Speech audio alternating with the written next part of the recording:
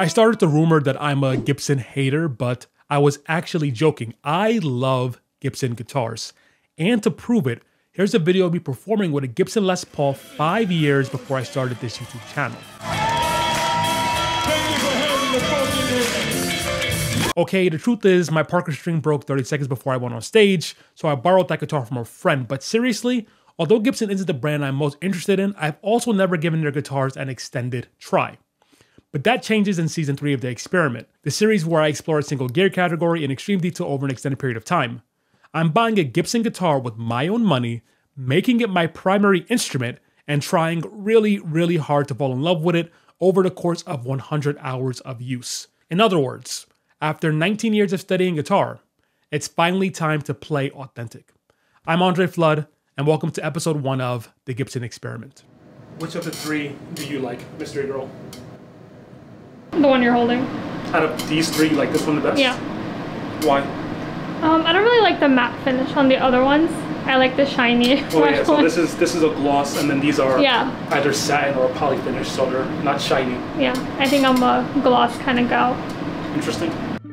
In this first episode, I'm going to show you the process I went through when purchasing my first Gibson SG. I chose an SG because I've played Les Pauls in the past, and I owned a VGA GV Wood, and there's no way any Gibson in my price range could possibly compete with that guitar. So I wanted a completely fresh palette for this experiment. Moreover, many viewers have suggested that I probably like an SG more than a Les Paul, and I listened to comments. I keep going to grab a thing, but it doesn't have a bar on this one. I can say so far, I'm not loving this one because the gloss finish, my hand is already sticking to it and it's really slowing me down. Even while playing chords.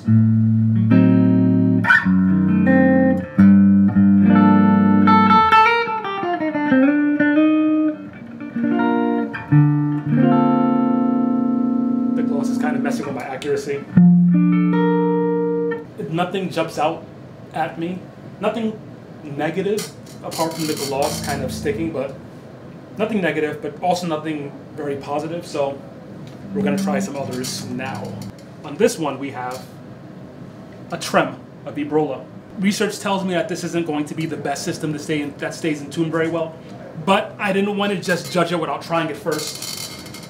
And ideally I'd be able to set it up my own way, but just for today we'll give it a try. This one has a satin finish or a poly finish, I'm not exactly sure which, but point being it's not gloss, so it's a lot smoother. Everything else feels about the same though. And these pickups are definitely a little darker, which I prefer.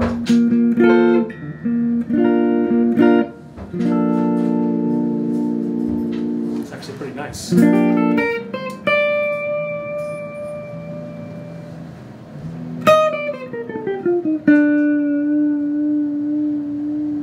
It feels kind of like a slightly stiffer Bigsby, but stiffer in a nice way.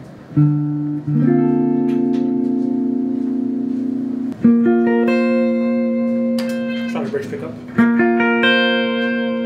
Yeah, I like these. I don't know if these are the same pickups or not. I don't like to look at that stuff, I just like to try it. But I can say, might be the pickup height, might be how it's set up, might be the wood, who knows, might be the bridge, but I like these pickups so far a lot more than I like the gloss finish ones pickups.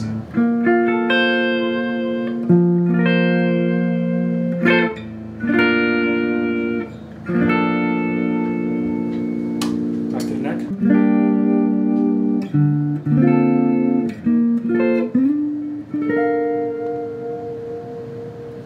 Okay, gentle use. Let's just check the tuning. Good. D's a little off. Good.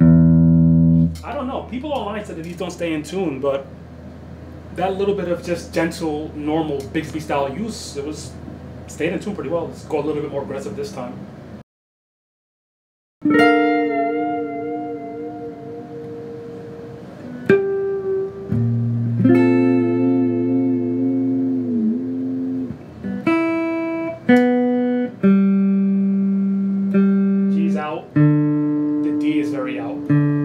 So it looks like the D string is the biggest culprit here. A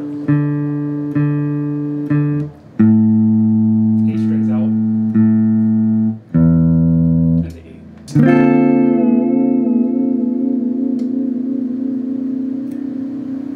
Oh, that's not good.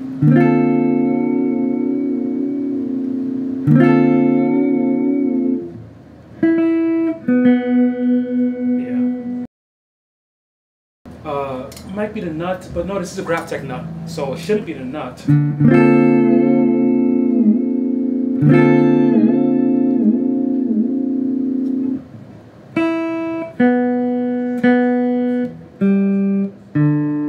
Yeah, again, it's the D string.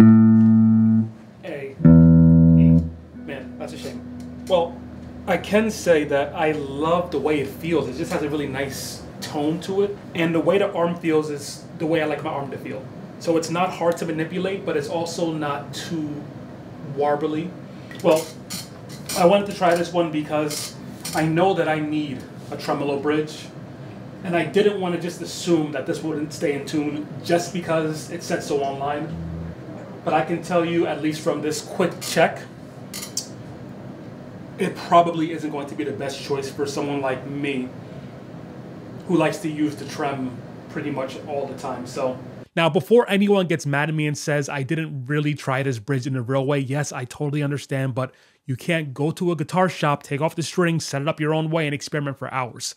Plus, I've done a lot of research on this bridge already, and I can't find anyone who says that it's extremely reliable. So this is going to have to do for now, but who knows? Maybe I'll purchase it and continue with the testing. If you'd like to support this channel and help me keep it 100% unbiased, give this video a like and share it with a friend. And if you can, also consider checking out my Patreon linked below. To be 100% honest, this is more my aesthetic. The natural wood tone. You know, red is not too crazy of a color, but I like a nice wood color guitar when I can get one. The one thing about this is that there's no binding on the neck.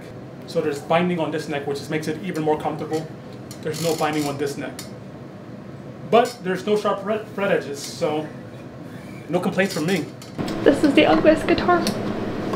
You think this is ugly for real? It looks like a broom. No offense.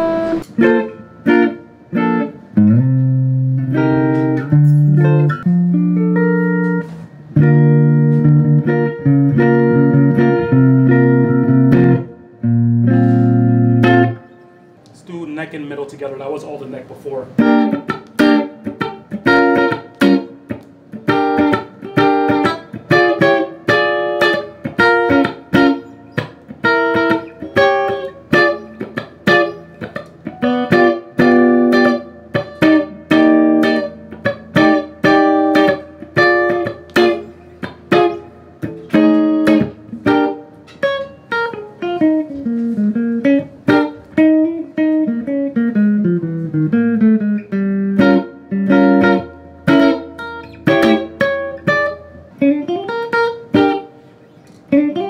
This has to be set up because the action is really, see if you can get that action.